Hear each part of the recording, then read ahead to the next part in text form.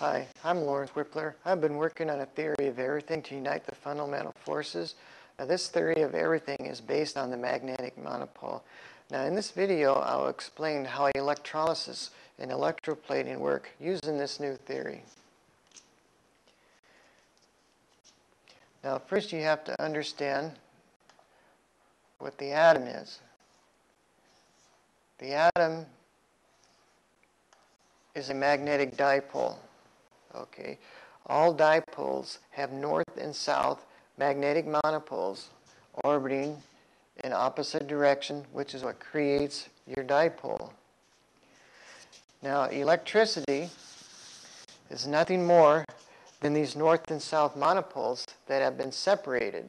They're separated by using a dipole, which is how electricity is generated by a generator.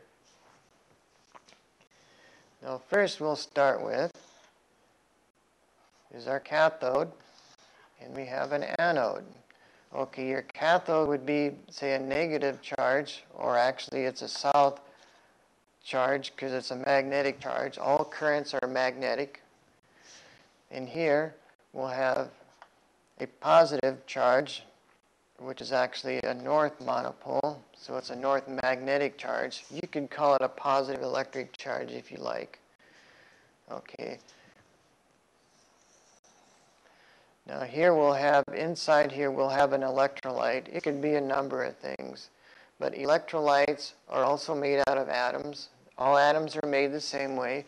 Your anode and cathode are also made from atoms. Okay, so everything is actually going to, react with each other.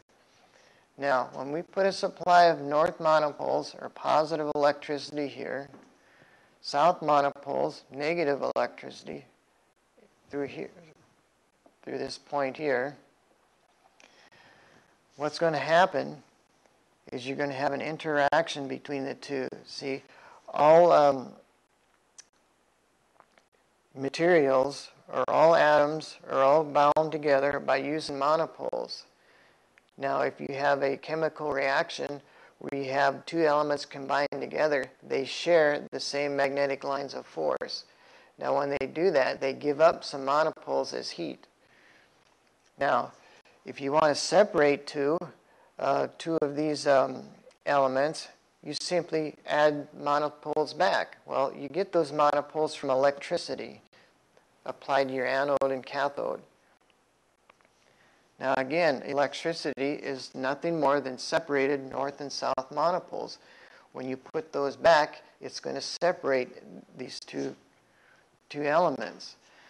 Now, see if we have, see this anode here is copper, and this one here we'll put, say, aluminum. Now, what's going to happen is this copper is going to find its way over here to the aluminum, and it's going to plate this aluminum with a layer of copper. Now, how does it do that? Why does it always go from the anode to the cathode? Is that the way electricity flows? Well, no, it don't. Here, you have your north monopoles, your south monopoles. Each one attracts the other one. So electricity flows both directions at the same time. It doesn't go from positive to negative or negative to positive. It goes from positive and negative and meets in the middle. Now, one thing about the monopole is the north monopole is just slightly stronger than the south monopole. Now, you can see this at, say, the Earth's magnetic field, because that's what causes the Earth to tilt on its axis, is its magnetic north pole. The greater or the stronger your dipole is, the greater the difference between the two poles is going to be.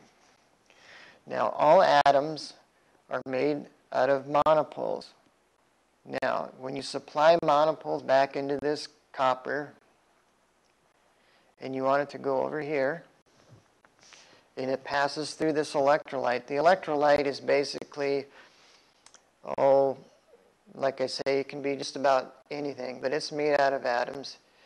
It's used as a conductor for your north and south monopoles. It just conducts electricity. That's basically all you need for an electrolyte.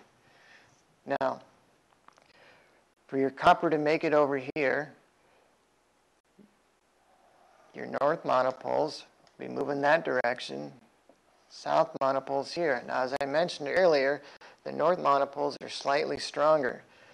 So it's going to send the particle of matter, which would be the copper, over to your cathode. That's why this side here, your cathode, is plated and the anode is not. Because the north monopole is slightly stronger, it's going to win the tug of war for the particle of matter. And again, your particle of matter is what's in the atom's core. That determines what element you have.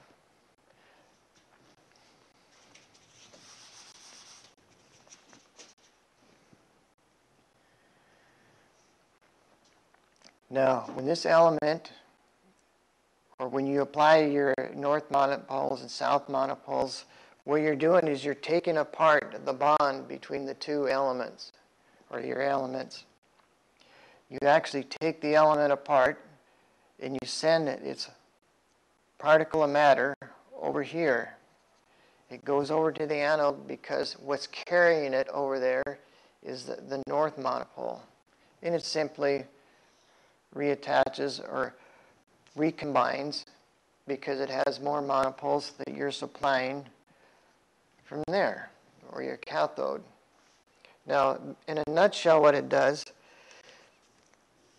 is elements are atoms, made out of atoms. Atoms are made from magnetic monopoles.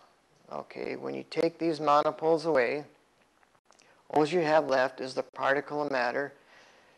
And since the north monopole is slightly stronger, it's going to take that particle of matter, which makes up the atom's core, and bring it over to the negative side, or your south monopoles, which are applied to the cathode, because north and south attract each other. That's why this is always plated. Well, that's it in a nutshell for electrolysis and electroplating. I can go more in depth than this, but it could take a whole semester to explain that. But it's actually quite simple. Thank you.